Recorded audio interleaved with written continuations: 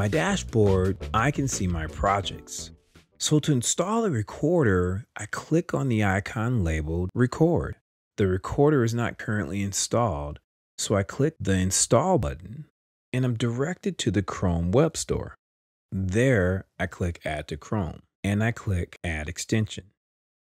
Now let's return to my dashboard and refresh the page.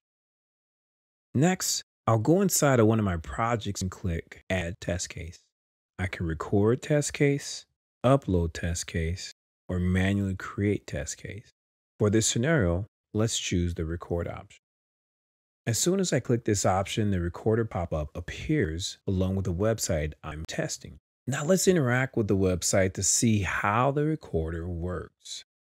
As I click some elements, enter some information, to see the AI recorder, I use Alt-Tab.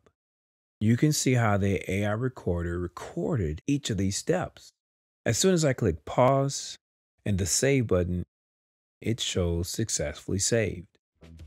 Now that I'm back on my dashboard, I can see the test case I just created has been generated.